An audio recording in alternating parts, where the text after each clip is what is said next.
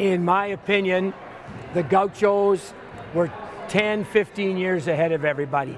And their skill level was, people just couldn't believe it around here. And it was amazing how much better they were, how much better they passed the ball, how they could jump, play defense, anticipate, and move. And you know what was so impressive about the Gauchos is they were so good about it. They knew, I think, after a game or so, how much better they were, but credit to their coaches, they were such class guys, and they didn't kind of hot dog it or play it up. They still played hard. It was amazing fun to watch them.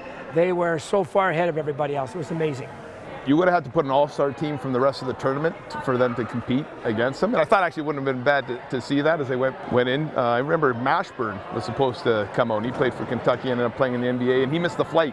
So they would have been just that much stronger. You know, it was before social media really had come out, and for a team from New York, a club team that was as strong as they were, and to come out and kind of expose the community to basketball, played at a high level, at the high school level, was fun to watch. They were entertaining. I think they really loved being here, to be honest. They were treated like rock stars, you know, really. It was the community was supportive of them, and they got a lot of support across the board, and you could tell that they were playing with some enthusiasm. They were winning the games by a lot, but they weren't easing up. They were playing hard, and they were playing to the crowd. They really enjoyed the support that they got from the environment that was there.